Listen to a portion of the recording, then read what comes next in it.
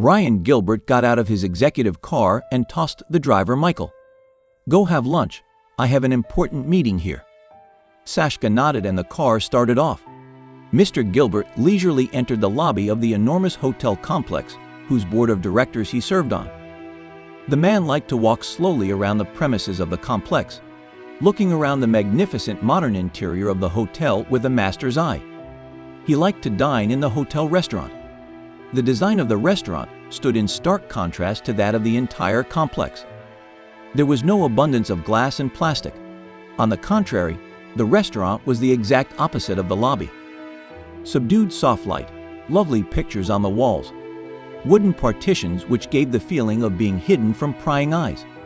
There were beautiful tablecloths on round tables, chairs on curved legs, and a sense of warmth and familiarity about the place. The atmosphere inspired peace and trust. Ryan planned to hold here today a friendly meeting with investors and to conclude some serious contracts in a quiet atmosphere. The cozy restaurant suited to this purpose as well as possible. Ryan nodded hello to the barman, who made a serious face as he recognized one of the guests. The guests were already pulling up to a separate booth, and soon the negotiations began at the table. Ryan, for as long as he could remember, had always gotten everything he wanted. He finished school with a gold medal and graduated with honors from college. After a short time of working for his uncle, he saved up enough money to start his own business. He had to sweat in a sense, but soon his business took off and began to bring in a steady income. Over time, the man expanded his enterprise. Now the successful businessman was only taking profits, but this seemed to him not enough. His active nature did not want to rest, and Ryan began to buy shares in enterprises that seemed to him quite promising, such as this very hotel complex. And everything was successful and smooth.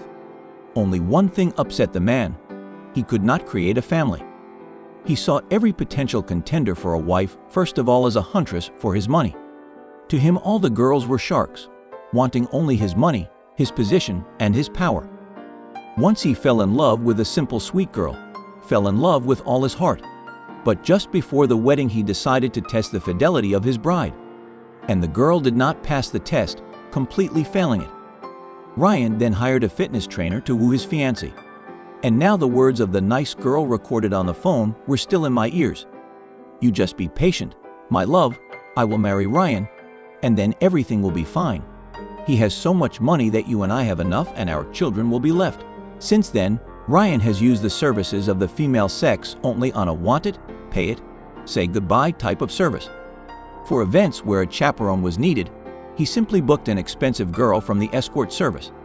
They were the ones the man thought were honest. They didn't act like innocent sheep, they made money with it, and they didn't hide it. As is always the case in his life, the negotiations with the investor ended successfully. Mr. Gilbert said goodbye to his guests, offering them to stay and dine on the house, and himself, feeling a little tired, went to his suite, which was assigned to him for life, like everyone else from the board of directors. Opening the door of the room, the man heard a soft singing through the humming of the vacuum cleaner and wondered who it was that needed to clean his suite at night. There must be perfect order here at all times of day and night. A young girl was vacuuming the room and quietly drinking under her breath. Suddenly Ryan was gazing at her.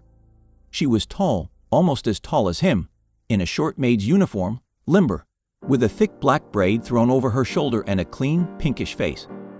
Everything about this maid breathed with youth and freshness. The man silently approached the girl from behind and embraced her. The maid cried out in fright and turned around. "Mr. Gilbert, did you scare me?" Relieved, she sighed. "Who are you, child?"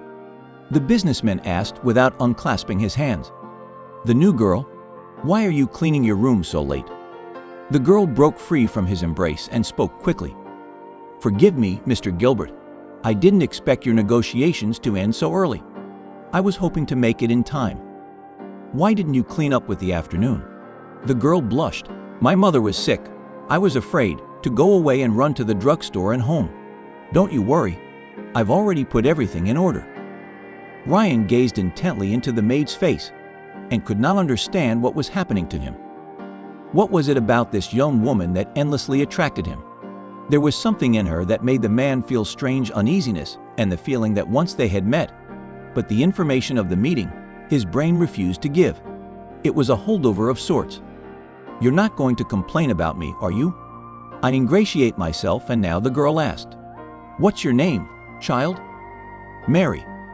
"Well, Mary, no one will find out about anything, but you can make a decent living by the way. Stay with me tonight.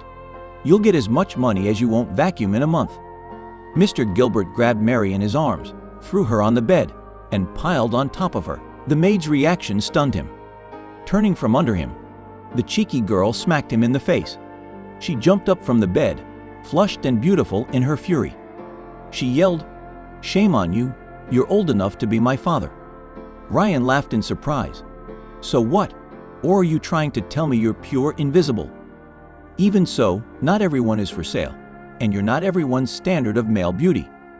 "Oh, how you talk," said the man. "No, honey, I may not be handsome, but everyone sells out, and you will sell out.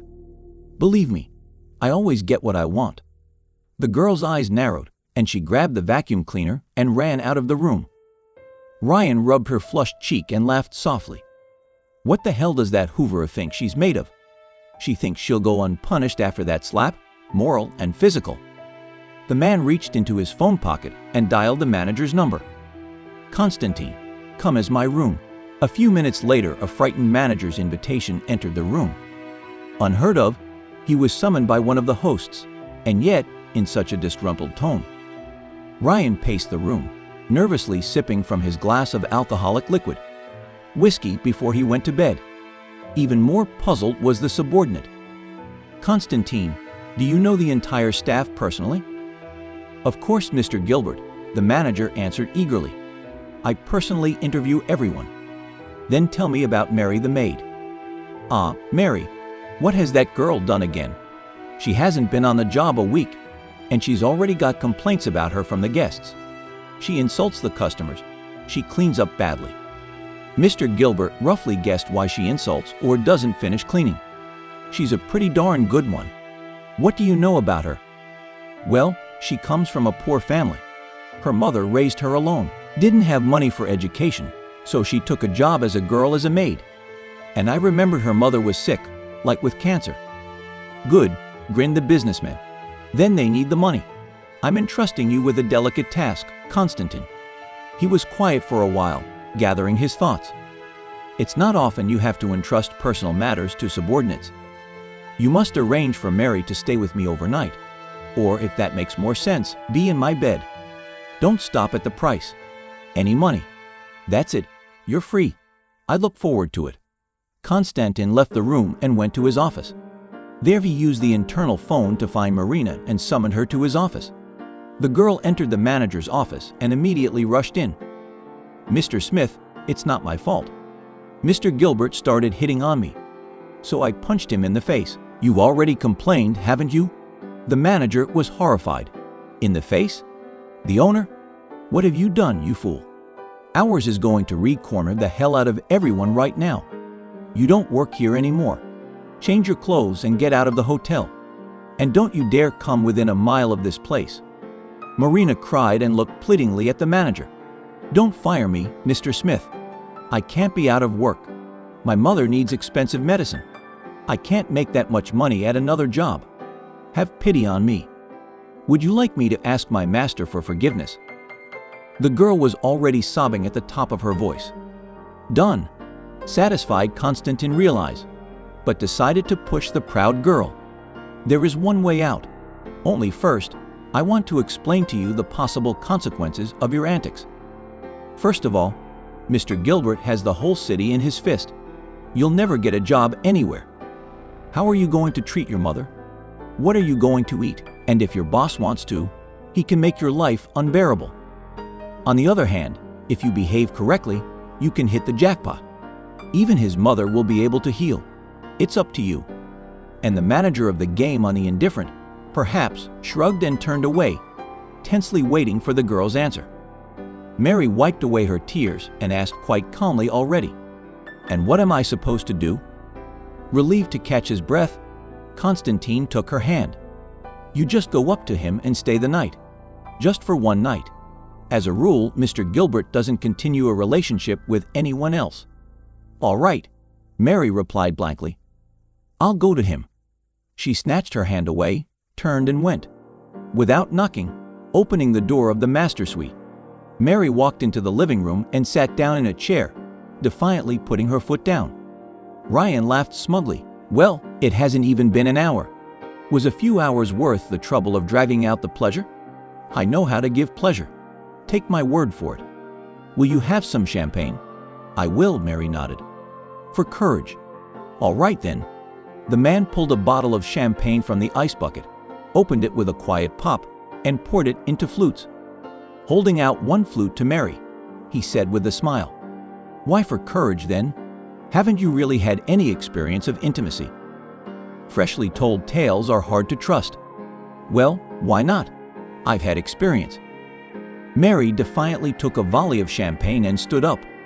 It's just the first time in my life I've ever been forced into bed with my own father. The flute slipped from Ryan's hands and shattered with a deafening clink. What did you say? Say it again. What did Daddy hear? What didn't your heart feel? Didn't feel your own blood? Sit down, said the man stiffly. Don't try to trick me. That trick won't work on me. Admit it, you made up an excuse not to sleep with me. Mary sat back in her chair and calmly replied, Do you remember your prom night in high school? Catherine, remember. Suddenly, Mr. Gilbert's legs trembled, and he collapsed into the chair like a bite. Before his eyes flashed, like a silent movie, episodes of his school life. Here he was sitting at the desk with a beautiful black-haired girl. Here he is asking his desk mate, modest Catherine, on a date.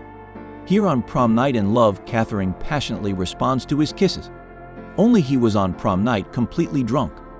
He and his classmates got drunk for the first time in celebration of freedom and entry into a new adult life. And then Mr. Gilbert left his town, went to college, and forgot all about his prom and the tender, inept caresses of his first woman, Catherine. Remembered? Mary asked quietly. I never would have admitted it if you hadn't started it. Mother forbade it. She's very proud of me. Even in death, though she still loves you. Seen her staring longingly at school pictures. Mr. Gilbert clutched his head from his clenched teeth. Suddenly, it was as if consciousness had opened up. He realized what he had to do. It was plain and simple. More confident than ever in his decision, he rose sharply, grabbed Mary's hand and ordered, Change your clothes at once. We're going to your mother's. When the driver stopped the car in front of the ramshackle house, Ryan and Mary got out of the car and entered the house. A nightlight burned in the only larger room, and the man's heart ached. The place was deserted. There was little in the way of furniture. An old round table, a couch with one chair, a bed with a nightlight on it, and a pile of medicine. And on the bed lay a haggard, sickly woman, her hair slightly touched with gray, luxurious black. Catherine, whispered Ryan. The woman flinched, frightened, and looked up. The man's daughter insisting in front of her. Ryan, are you? From where? Mary, why? I had to Mom, sorry. Mary helped her mother out of bed. Ryan crouched beside her on the bed and hugged the woman. I'm sorry, Catherine. I didn't know you were sick. For everything, I'm sorry, dear. The glitter of riches completely clouded my mind. I had forgotten everything. I forgot our love, young fool. But you're not alone now. I'll arrange everything. You and your daughter won't have to go through any more trouble. And you will soon be on your feet, I swear to you. Catherine quietly pressed herself against his chest and cried. Only it was not clear from grief, relief, or from the realization that to her returned the man she had loved all her life. A week later, John flew with Catherine to Germany, where he paid for his beloved's surgery. And after a while, Cat really went on the mend and got back on her feet. No longer was the man alone. He had a very real family, a wife and a daughter. A beautiful and smart daughter, and a devoted and loving wife who had waited for him through the years and whom he had snatched from the clutches of death. Thank you for your attention, and see you again.